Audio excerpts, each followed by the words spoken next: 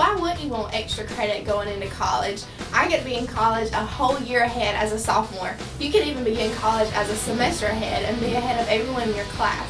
Also, why would you want to be the newbie on campus when you go to college? Get a little experience under your belt so you'll blend right in.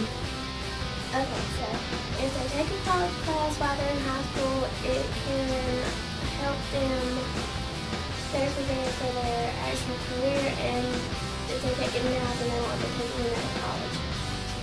Students that take CCP classes while in high school get the advantage of having that college experience, whether it's online or it's at the campus.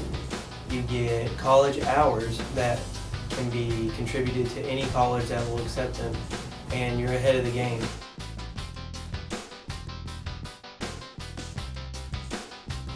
Career in College Promise is a free program, so why not take advantage of it? I get to go to classes for free, attend college for free, and get my books for free. I mean, free is the key word here. So why not be a CCP student and join me at JCC?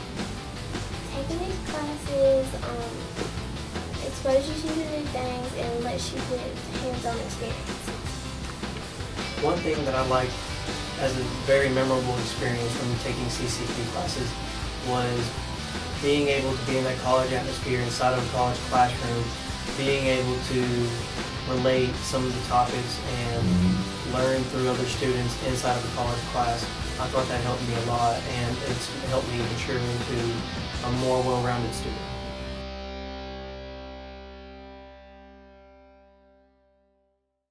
You don't know what it is until you try it. So join CCP. All you have to do is take one class like I did as a sophomore, kind of get used to it, fall in love with it, and now I'm taking 3 or 4 classes just to get college credit so I can start and be ahead of the game. You should really take these classes because they're really good for you. I tried to drop this class at the beginning of the semester, and my guidance counselor wouldn't let me. And then a few weeks and months into the class, I really started enjoying it, and I'm so glad I didn't. For those that haven't taken CCP classes and are not involved in these classes, they need to do so. These classes, they overall benefit you no matter which way you look at it. They help you prepare yourself more, they help you become a more mature student, and they allow you to earn hours that you might not be able to earn later down the road, and you'll be ahead.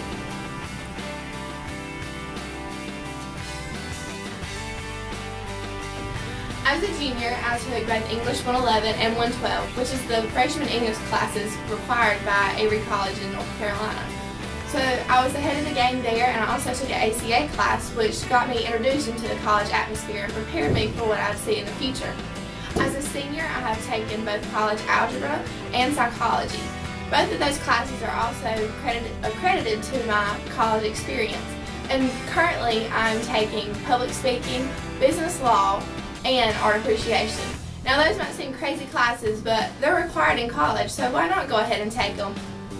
Some of the classes that I have taken in CCP were English 111 and 112, which really helped me become a more grammatical, proper student.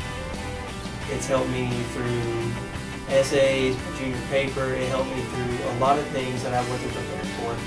And I also took biology 111 and 112 at JCC. This also helped me expand my comfort zone, allowed me to find other things that I wasn't comfortable with, and made me become more comfortable and a more well-rounded student. And in return, I have 18 hours going into whichever college I choose, which is an amazing thing, and I'm really thankful for it.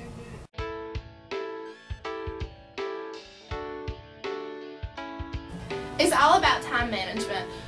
We have power, so why not use it? During power, I use that to do my college classes and take advantage of the online resources we have here at South, as well as work on my South Johnson homework.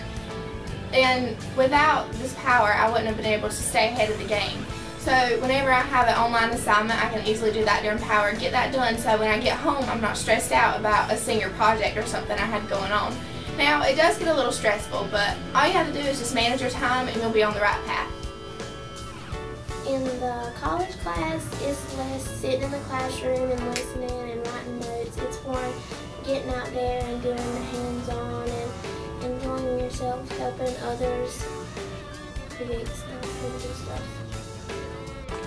Taking both high school and college classes at the same time has to be a priority. You have to set it first because there is a lot of work that comes with it. In doing this, you get rewarded very well. You just have to take the time to do your homework and focus on both classes, both high school and college, and just think about the reward in the end. It'll be worth it.